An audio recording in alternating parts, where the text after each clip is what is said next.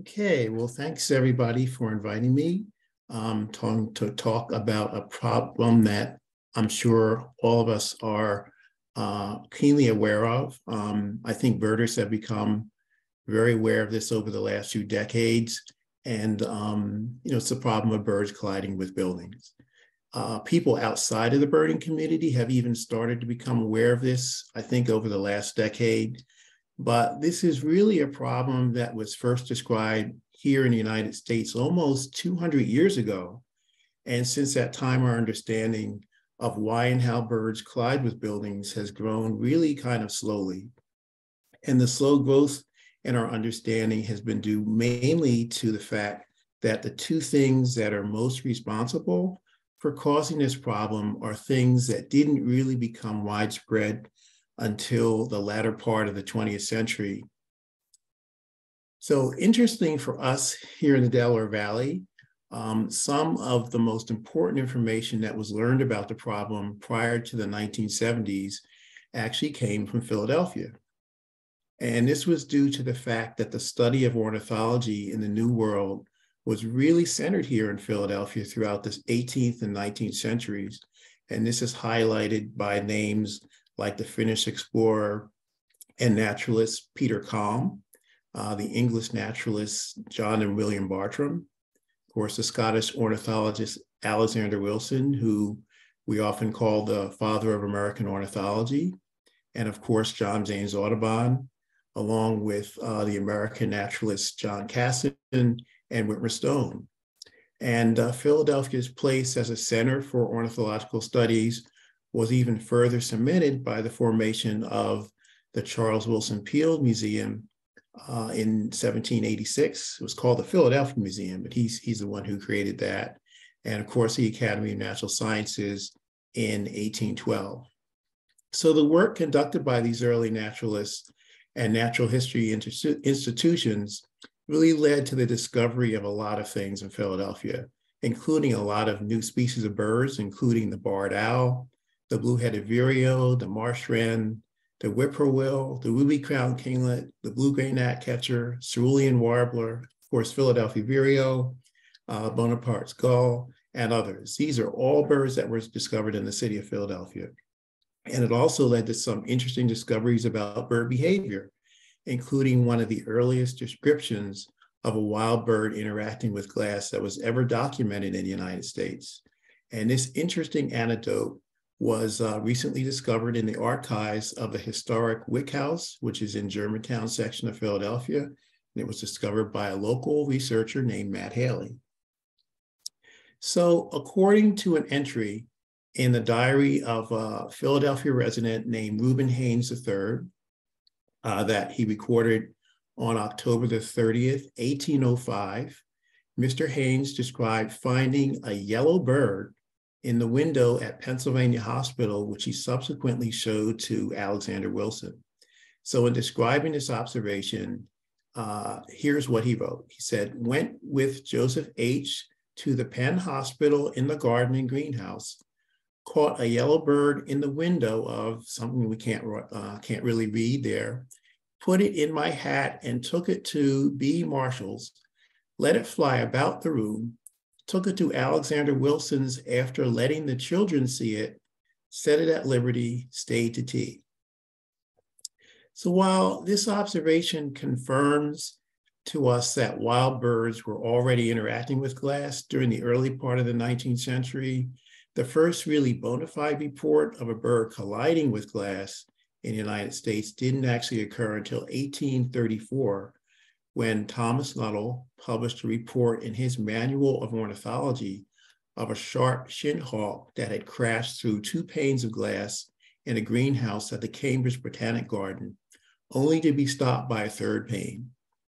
And then Philadelphia's own John Townsend subsequently described 5 fatal collisions with glass, all involving yellow-billed cuckoos. And Townsend attributed these collisions, which he described as tragedies, to what he believed to be abnormal, incompetent, and self-destructive behavior on the part of the individual birds involved, and behavior contrary to that of most other birds. But Townsend's conclusion that these collisions have been caused by a lack of mental stability really reveals that most people had not yet really recognized that birds could collide with glass simply because of its reflective and transparent qualities. So Philadelphia's position as a center for ornithological studies would also lead to the formation, of course, of the Delaware Valley Ornithological Club in 1890. And during its formative years, the DVOC took a special interest in documenting the migration patterns of birds in the Philadelphia region, as well as the occurrence of birds within the urban core of the city. And that's a topic that they named city ornithology. And having these two interests allowed the DVOC to begin documenting the second main reason why birds collide with buildings, and that was the effect of artificial lighting on birds migrating at night.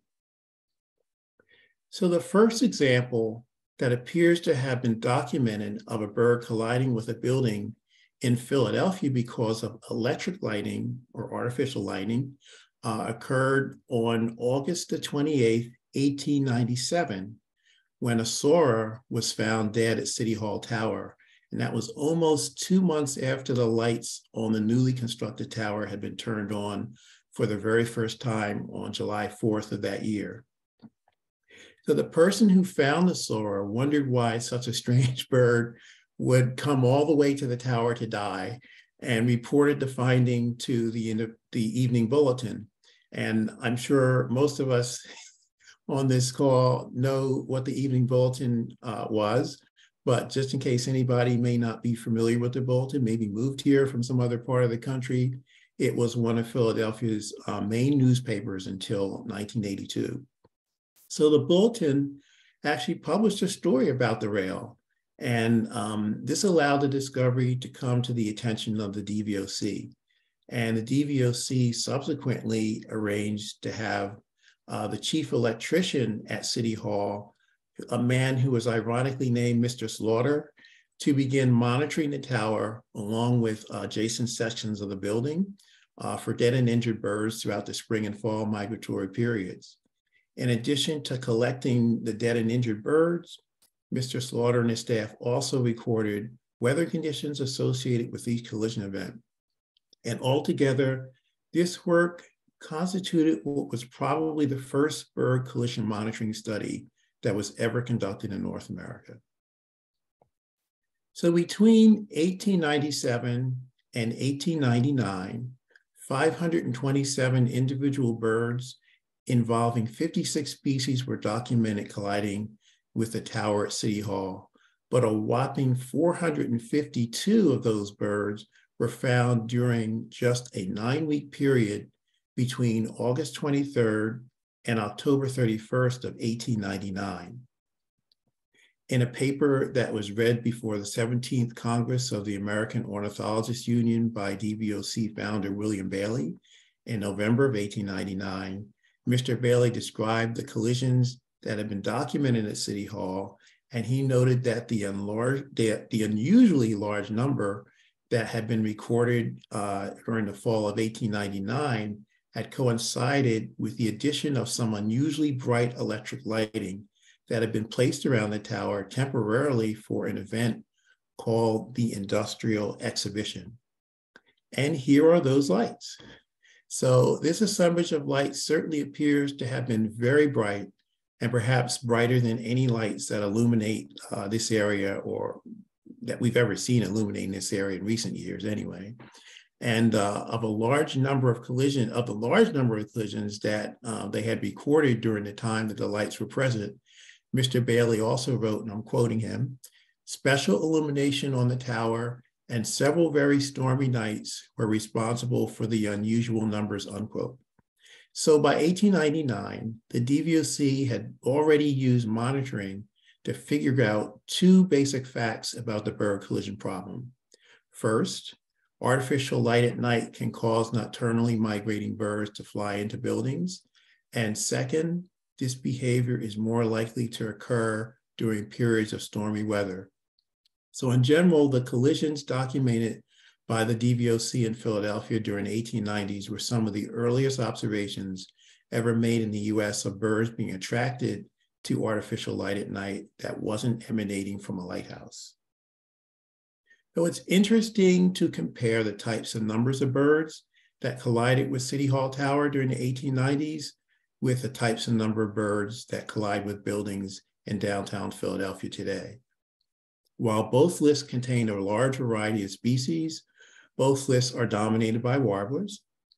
And while the 5 species found in the largest numbers between 1897 and 1899 included 158 common yellowthroats, 68 northern parulas, 34 yellow-rumped warblers, 26 palm warblers, and 24 black-throated green warblers, the 5 species found in the largest numbers during a collision monitoring study conducted in downtown Philly from 2008 to 2011 included 106 ovenbirds, 61 white-throated sparrows, 43 common yellowthroats, 27 black and white warblers, and 23 northern parulas. Now, there are some similarities between these 2 lists, but one of the interesting differences is the fact that during the late 1890s, yellow-rumped warblers collided with the tower in numbers greater than most other species. But in recent years, this species has rarely been recorded colliding with any buildings in the downtown Philly area, despite the fact that during migration, it's really the most numerous species of warbler that migrates through our area. Also interesting is the fact that the ovenbird and the white-throated sparrow are the species that are recorded colliding with buildings in downtown Philly in the largest numbers today, but only 7 ovenbirds and only 1 white-throated sparrow were found between 1897 and 1899, despite the fact that monitoring was conducted then during periods when migrating ovenbirds and white-throated sparrows should have been present in pretty significant numbers. So reports from City Hall that were published by the DVOC from 1901 through 1903 indicate that collisions continued to occur there on a regular basis throughout the spring and fall, and several new species were found during this period, including an American robin and a blue jay.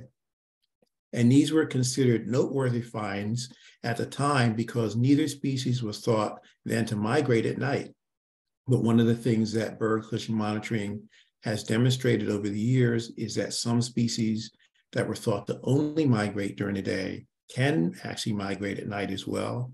And some species believed to be non-migratory actually exhibit some migratory behavior. And there will be more about that later.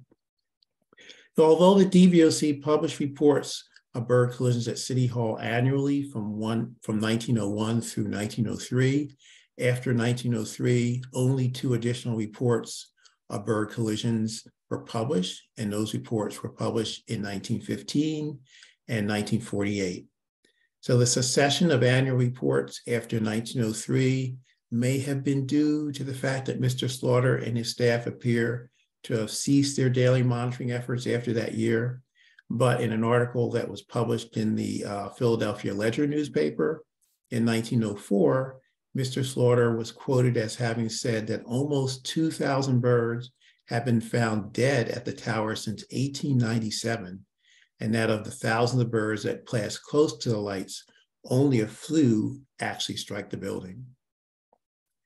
The DVOC report published in 1915 included details about a major collision event that had occurred at City Hall that year on the night of May 21st and 22nd. And it also included details about a major collision event that occurred later that year on October 17th and 18th, as well as a collision event that had occurred a decade earlier on August 28th, 1905. According to the report's author, Delos Culver, the scene on May 22nd was appalling, with dead and injured birds lying everywhere on the roof of City Hall, around the tower, and in the court and walkways below the tower. Although 320 birds were found by Mr. Culver, many others had already been removed from the area by the time he arrived at the scene.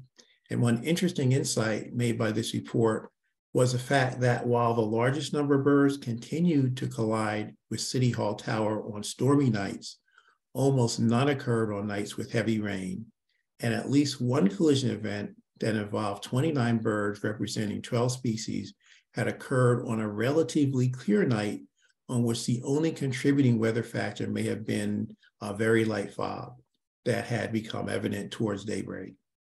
Also noted in this report was the fact that while the common yellowthroat and northern parula were still the most numerous collision victims, at least on the night of May 21st and 22nd, 1915, sorry about that. No yellow-rump warblers were found that night, despite the fact that, and I'm quoting again, the species was at that time quite common throughout the country. So despite this explanation, May 21st is usually a date by which yellow-rump warblers have all but completed their passage through Philadelphia today, I think. So this statement might indicate that yellow-rump warblers migrated through the Philadelphia area a bit later in the spring 100 years ago than they do today, but it's still a little difficult to know for sure whether that's the case. So between 1897 and 1915, no collisions appear to have been reported in Philadelphia from any locations except City Hall, which continued to be rather brightly lit throughout this period, although not as festively lit as it had been during the fall of 1899. And no subsequent collision events appear to have been documented in the Philadelphia area after 1915 until 1948, when a major event occurred on the night of September 9th and 10th. So the 1948 event was not only the first collision event to be documented in Philadelphia after 1915, but it was the first time that birds have been documented colliding with any building other than City Hall, according to separate articles that were published by the DVOC and by the Philadelphia Inquirer. On the morning of September 10th, hundreds of dead and dying birds were found around the PSFS Bank building and on its roof, and dozens of disoriented birds had also flown inside of City Hall Tower through an open window on the 4th floor, and some of these had made their way up to even higher floors. Construction of the PSFS building had been completed in 1932, and the postcard from that period shown in this slide illustrates how close the PSFS building on the left is located to City Hall, which continued to be rather brightly lit at night, even into the 1930s. So the event in 1948 was attributed to a large weather system that had produced fog so widespread and so dense that it grounded planes in a number of cities along the East Coast. In addition to Philadelphia, thousands of migrating birds were also reported to have collided that night with the tallest buildings in New York, Baltimore, Washington, D.C., and Nashville, Tennessee. Quentin Kramer, who wrote the article published by the DVOC, specifically attributed this event to what he called beacon lights at the top of the tallest buildings in each of these cities, which he believed attracted the birds during the overcast conditions. Mr. Kramer went on to say, and I'm quoting, "The birds died due to a rare combination of season, wind, cloud, and man-made illumination," unquote. And he also stated that uncounted numbers of birds have been collected from the roof of the PSFF building and discarded by maintenance workers before they could be examined by the DVOC. But that the club did manage to salvage 206 birds, of which the most numerous species were 59 magnolia warblers, 26 American redstarts, 23 black and white warblers, 20 ovenbirds, 15 common yellowthroats, 13 black-throated blue warblers, and 11 chestnut-sided warblers. The only birds salvaged that were not warblers were 8 red-eyed vireos, 2 yellow-bellied flycatchers, and a single scarlet tanager. It's interesting that various hypotheses about the birds having died from intense heat emanating from building lights, radioactivity, or even food poisoning were discussed in the Inquirer article, but both articles concluded that in the end, fog and lights were the most likely cause of the tragedy. And while the DVOC article referenced several other events in North America in which large numbers of birds had died in a single day from cold or other natural causes, neither the DVOC article or the Inquirer article made reference to any of the collision events that had been previously documented in Philadelphia, and why none of the people who had contributed to these articles, including staff from the Philadelphia Zoo, the Academy of Natural Sciences, the DVOC, and other organizations, appear to have been aware of the information that had been previously gathered about collisions in Philadelphia is unclear. But this speaks to the fact that prior to the 1970s, there were really few experts that could properly interpret these events from a historical perspective. So during the second half of the 20th century, the collision problem would finally begin to be better understood and recognized in more locations. And this change was due in part to the fact that collisions caused by glass probably began to increase as glass began to be used more and more to cover the facades of new buildings. And it was also due to the pioneering research conducted right here in southeastern Pennsylvania by Dr. Daniel Clem at Muhlenberg College. And he started his research in the 1970s. So Dr. Clem's research finally provided us with a firm scientific basis for understanding the problem. And Dr. Clem also began to place what we know about collisions in its proper historical perspective. So today, the problem of birds colliding with buildings continues to escalate as the amount of glass and artificial light that birds are exposed to at night continues to increase. And together, these two issues have caused the number of birds that collide with buildings and other types of human structures to be considered a major cause of decline in many species of birds. It's now estimated that 365 million to 1 billion birds die in the US each year because of collisions with buildings, and similar numbers of birds are estimated to die in other countries each year. And the recent report, which stated that the number of birds in North America had declined by 1/3 since 1970, attributed part of that overall decline to these collisions. In fact, when you look at all the major sources of bird mortality that are caused by humans, bird colliding with buildings is near the top of the list in terms of severity, along with predation from domestic cats, which are estimated to actually kill over 2.4 billion birds in the US each year. But some of the cats are capturing birds that have already been injured or stunned because of a collision. So there's some overlap in what they're catching there. So for many years, work to address the bird collision problem in Philadelphia was really only conducted by the Academy of Natural Sciences, which continued to add more and more specimens of birds that they'd received that had died through collisions to its research collection. And that was going on all throughout the 1990s.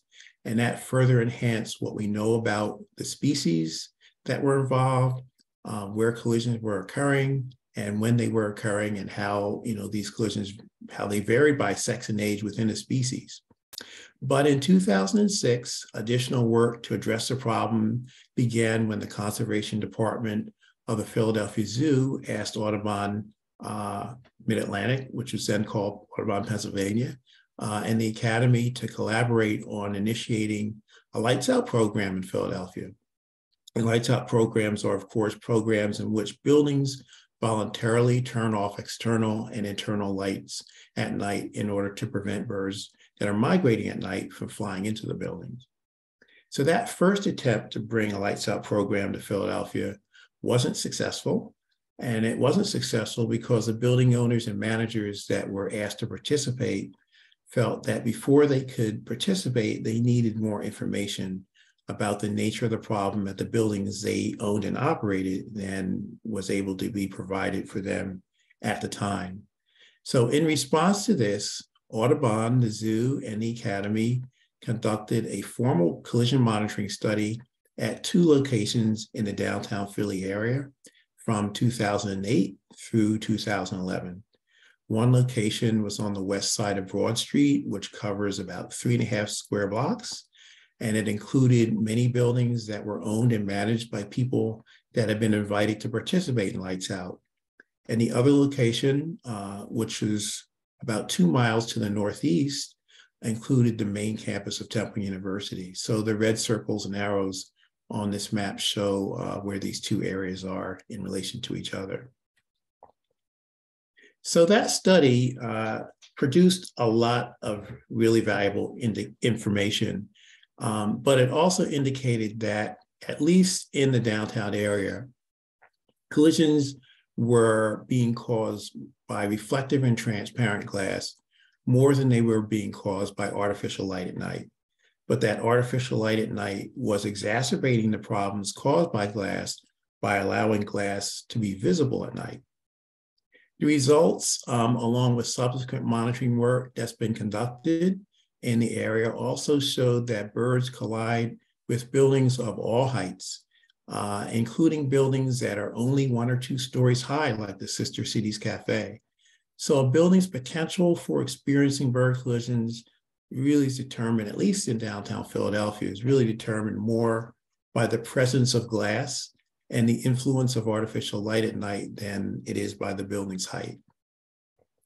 During and after the study, birds weren't just documented colliding with buildings, but also with bus shelters and outdoor glass walls, because of course they also contain a lot of reflective and transparent glass.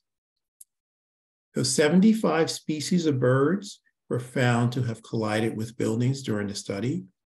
But as of this year, the number of species that have been recorded colliding with buildings in the downtown area has risen to 118. And that number will certainly continue to grow as time goes on. 75% of the birds found during the study were dead and 25% were injured. But we now know that many birds injured by collisions may die later, as internal injuries that they sustain cause fatal complications. Most of the serious injuries that birds sustain because of a collision appear to be head injuries, and those cause brain hemorrhaging and swelling. And this fact was first determined during the early 19th century by the DVOC, as they autopsied birds that they had found from collisions. And it's been reconfirmed in recent years by the Academy of Natural Sciences. Was also found that the collision victims they're currently processing typically show signs of injuries to the brain or to the skull. So based on the number of individual birds found, we estimated that in the main monitoring area west of Broad Street, up to 1,000 collisions were occurring each year. And this estimate factors in collisions that weren't detected because they occurred at times of the day or the year when monitoring wasn't being conducted, as well as collisions that couldn't be detected for other reasons. Monitoring on the main campus of Temple University indicated that birds were also colliding with buildings there at a high rate. And while it remains difficult to really know how many birds collide with buildings annually throughout the entire city of Philadelphia, the number of collisions estimated to occur in the main monitoring area suggests that the citywide total could be quite high. So by occasionally monitoring the subroofs of tall buildings, which is something that's not typically done when collisions are monitored in other cities, it was concluded that at least in downtown Philly, birds regularly collide with tall buildings at all heights and not mainly on the lowest floors, as a lot of people will tell you. So most species appear to have collided with buildings in the main study area in a random pattern, but a few species, including the ruby-throated hummingbird and the blackpoll warbler, showed statistically non-random distributions, suggesting that they were colliding mainly with certain types of buildings or mainly colliding with buildings in certain parts of the study area. And more certainly needs to be learned about how birds interpret the built environment and how they respond to different conditions within the built environment.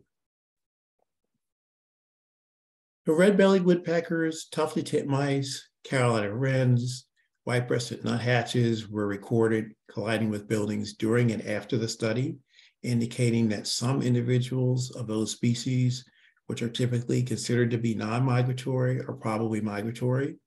And more recently, northern cardinals, starlings, house sparrows, hairy woodpeckers, northern mockingbirds, and other species usually considered to be non-migratory in this area have also collided with buildings in downtown Philly, suggesting that some migratory behavior may be occurring in those species as well.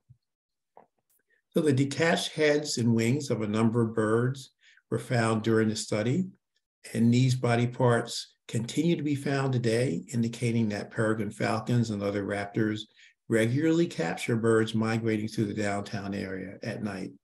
And these nocturnal predations are made possible by artificial lights that allow the raptors to see birds migrating at night that would otherwise not be visible in the night sky. And this behavior, which also occurs in other cities, was first described in Philadelphia in 1899 in an article about bird collisions at City Hall that was published in the Inquirer.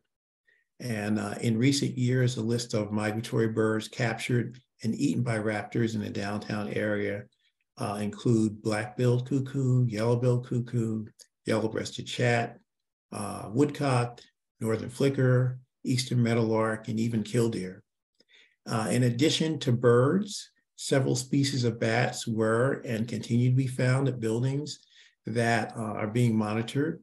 And this issue of bats being at these buildings is not something that we understand very well, but it's probably related to migratory behavior and perhaps hibernation. So the species, a bird at least, consistently found to have collided with buildings in the largest numbers during and after the study include ovenbird, white-throated sparrow, yellowthroat, black and white warbler, parula warbler, northern parula, magnolia warbler, gray catbird, hermit thrush, ruby-throated hummingbird, dark-eyed junco, and American woodcock. But from year to year, the ovenbird has always been found in larger numbers than any other species. And in fact, ovenbirds are so prone to land in urban areas with no vegetation, no trees, no nothing. During migration, I once found one underground in a subway stop. So it had flown down some stairs, 2 flights, and was now walking around the tracks underground at the subway. So unexpected species found during and after the study have included water birds like ducks, shorebirds, and also several species of rails. But of these unexpected species, I think 2 of the most amazing finds has included 2 wild turkeys and a yellow rail, a bird I still have not seen in a while. So as mentioned earlier, some species that migrate through the Philadelphia area in large numbers and presumably at night are rarely ever found to have collided with buildings in the downtown area today. In addition to yellow-rumped warbler, these include yellow warbler, Baltimore oriole, eastern phoebe, and cedar waxwing. And again, we don't really know why this is the case. Although a few starlings and actually a number of house sparrows were found during and after the study, the vast majority of house sparrows, pigeons, and starlings that live in the downtown area don't collide with buildings. And I think that demonstrates that birds can learn to avoid collisions with glass, just as our pets do, as long as they live in areas where they're exposed to glass and other types of reflective and transparent surfaces on a regular basis. But because the study indicated that glass had now become a more significant cause of collisions than artificial light at night, at least in the downtown area, after the study ended in 2011, Audubon and the zoo decided to use the study's results to pursue solutions to the collision problem by placing collision-preventing patterns on the windows of collision-prone buildings. And these patterns appear as barriers to birds, but they still allow people to see through the windows adequately. So locations where these projects have been completed include the Philadelphia Zoo, John Hines National Wildlife Refuge, the City View Condo, Temple University, and the University of Pennsylvania.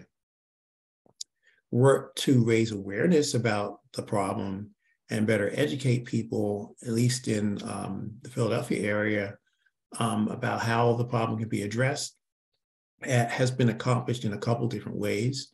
In 2018, a permanent exhibit about the collision problem was completed at Hines Refuge, and an educational program about how collisions occur on homes and low-rise buildings was also created that year.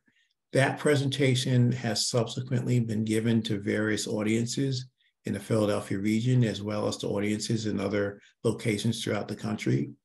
And that presentation was created and funded by the Wyncote Audubon and Lehigh Valley Audubon chapters with assistance from Audubon Mid-Atlantic. And the presentation focuses on homes and low-rises because that's where 99% of all collisions with buildings are actually estimated to occur. Not high-rises, but homes and low-rises. So Audubon and the zoo have also produced workshops and seminars about the problem. And this and other work to address collisions, has gotten a lot of publicity by regional newspapers, magazines, TV, radio, blogs, whatever. And these educational efforts have really raised awareness about the problem in the ways that I think have inspired people in the Philadelphia area to begin addressing the problem in more substantial ways over time. In addition to raising awareness and promoting retrofits at collision-prone buildings, Audubon Mid-Atlantic and the zoo also work with the American Bird Conservancy and local members of the Green Building Council's LEED Building Certification Program to add bird collision prevention to LEED by creating LEED Pilot Credit 55 for bird collision deterrence in 2011. So this is just a pilot credit. It's voluntary. It's not something that people were mandated to do. But this was the first time that LEED had anything to offer builders to address this particular problem, and it still exists. And we don't know how many people have used it. We haven't been able to get any stats from LEED, but we know it's there and it is being used. And in a collaborative study that Audubon Mid-Atlantic conducted with the American Bird Conservancy and Fordham University in 2012, we researched the effect that artificial light at night of different colors had on birds actively migrating. And this was done downtown along the Ben Franklin Parkway. And that study confirmed a result that had previously been observed at offshore oil rigs, specifically that green and blue light can attract nocturnal migrants in significantly lower numbers than white light.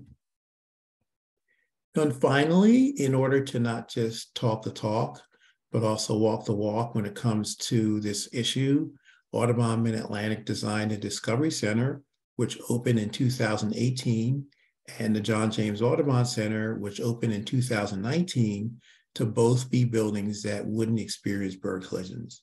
So rarely are buildings ever constructed from the ground up to be free of the problems that can cause birds to fly into them. And Audubon is particularly proud to have created two of a very small number of these types of buildings that have ever been constructed in the United States. So at the Discovery Center, which some of you may have been to, it's located in the Strawberry Mansion section of North Philadelphia. We use acid etched glass, hanging cords, wooden slats, and vinyl dots to prevent bird collisions. And at the John James Audubon Center in Audubon, PA, perforated vinyl film was installed on most of the windows. And this is the same material that's used to place ads on buses. It allows you to see through it from one side, but it appears completely opaque from the other side. And the windows of the large pavilion that's attached to the center were covered with a clear film that has a pattern of white vertical stripes. So the perforated vinyl film and the white vertical stripes have both been very effective in preventing collisions at these buildings. So between 2011 and 2020, There's really no significant work done in Philadelphia to monitor for collisions. There was some, but not a lot. But in the fall of 2020, which was during the initial COVID outbreak and shutdown, a member of the DVOC named Steve Maciejewski, who had been a monitor during the original monitoring study a decade earlier, volunteered to monitor the 19th Street monitoring area, which is west of Broad Street. And amazingly, he monitored that area single-handedly 7 days a week from September 1st through November 30th for a total of 91 days. Because Steve had committed to do this, monitoring throughout the fall season, he just happened to be present on the morning of October 2nd of that year, when thousands of nocturnal migrants collided with buildings throughout the area that he was monitoring. And he was able to document that extraordinary event with photos and videos, and also by collecting over 400 of the dead and injured birds. And it's probably safe to say that if Steve hadn't been out monitoring that day, maintenance workers would have simply swept up and disposed of all the dead and injured birds, and no one else may have ever known that this extraordinary event had even occurred. So because Steve was present to document the event, he also was a person that interested the Philadelphia Inquirer in publishing a story about it. And because the Inquirer did publish a story, additional stories about the event were subsequently published by dozens of other news outlets around the world. And this is a photo that Steve took on that day. I mean, it's just imagine this multiplied by 50. This is what we were seeing all over the place that day. It was pretty horrific.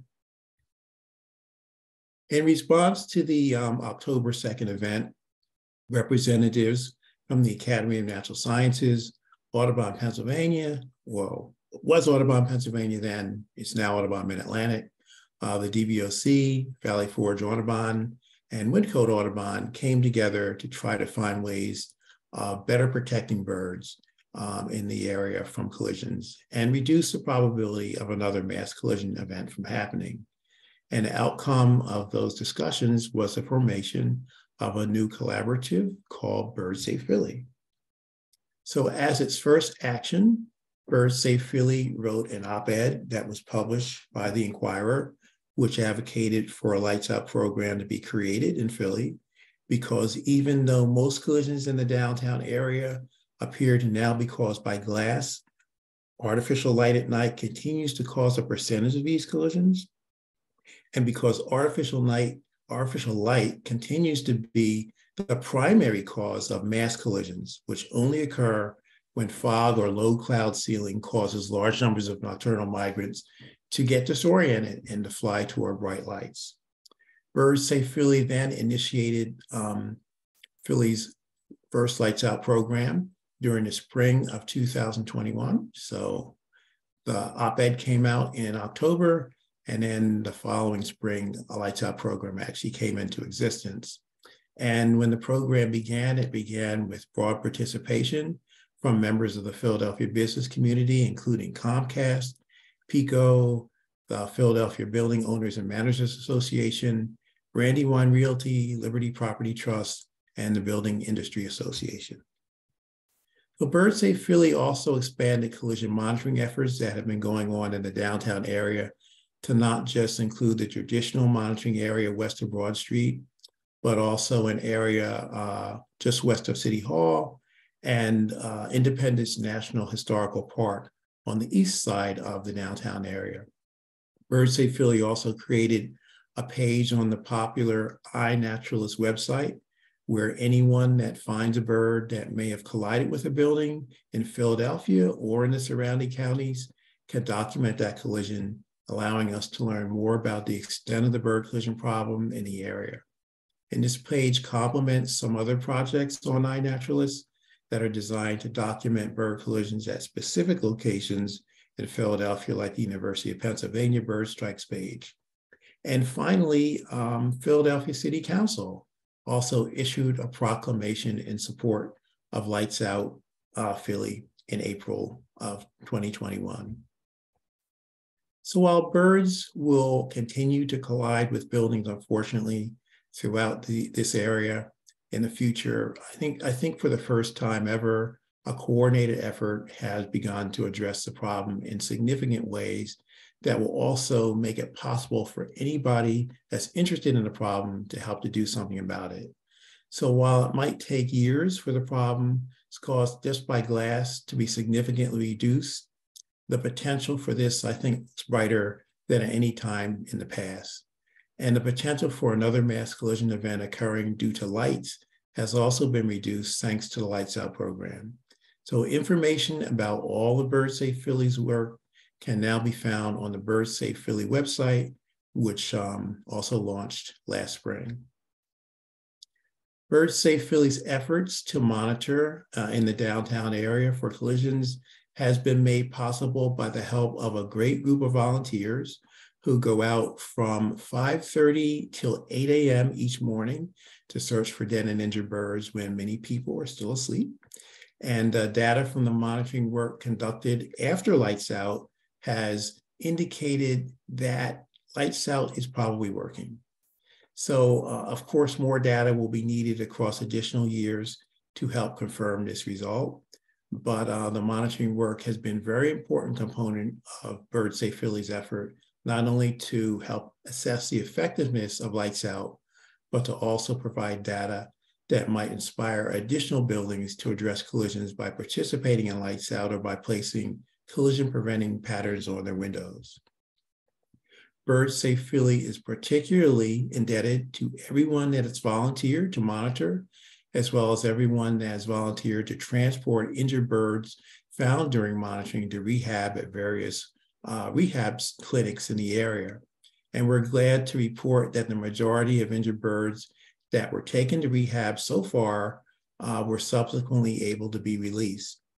Bird Safe Philly would welcome anyone that might be interested in monitoring or driving birds to rehab, or assisting with advocacy work, processing data, or even assisting with management, because volunteers are an important part of all bird collision monitoring efforts wherever they are, and they will be essential if the work of Bird Safe Philly is to grow in the future. So to conclude, I'd like to acknowledge the many people and organizations that have made Bird Safe Philly's work possible.